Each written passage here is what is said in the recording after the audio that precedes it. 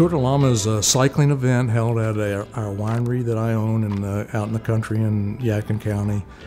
We have a llama farm with about 80 llama that are there. The winery is called Divine Llama Vineyards. It's a day filled with people coming and riding 3 different routes. They can ride a 20-mile, 36-mile, 60-mile route. And when you get back, we have tremendous good food provided by volunteer attorneys that cook for everybody. We raise funds and we raise awareness for Samaritan Ministries through that event. Tour de Llama reaches an entirely different group of people here in Winston-Salem as a fundraiser. It's a great outdoor family activity, and I think that's what increases its appeal every year.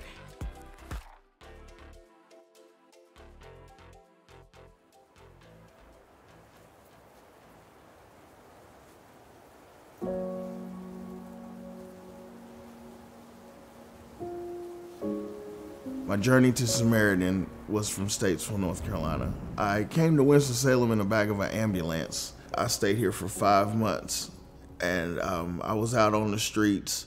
You know, I'm an amputee, so it wasn't easy, but I found myself hanging around the same old kind of people that I was back at home.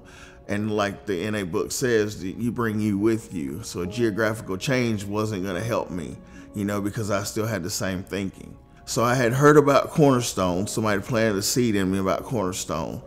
And I finally came here one day and I begged for help. I was in tears. I was just a mess. She sent me to detox. And finally, when I got out of detox, I came back to Cornerstone and she put me right in. And it was one of the hardest decisions and the hardest things that I've ever done in my life, but I look at it as the best decision and the greatest thing that I've ever done in my life. And I'm so thankful that they did let me in the Cornerstone.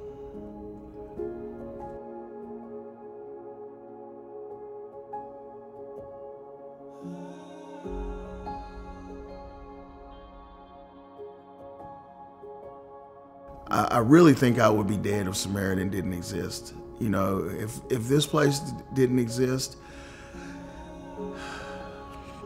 I'd actually probably still be out there on the streets if I was lucky, because without God, I wouldn't have stood a chance fighting this.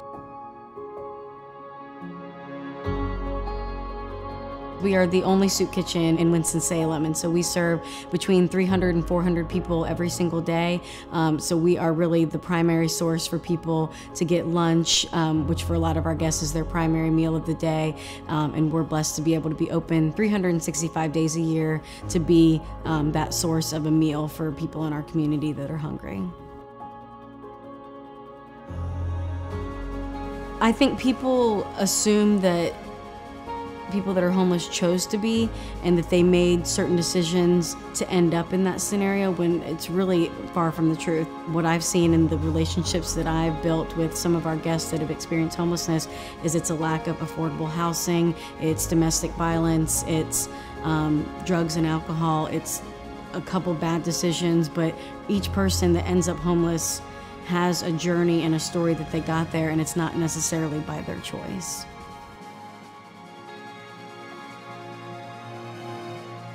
Oh, my life is great now. I have my own apartment. I've been clean for almost 2 years. I'm fully independent now. All my bills are paid on time, and I'm enjoying life now. I get up and I pray, and I thank God for everything that He's gave me. It makes me emotional to think how many people care for Samaritan. You know, when I was using, I didn't think that there were any people out here that were that nice, that would just do things out of the kindness of their heart. It touches my heart that people would do that for somebody like me.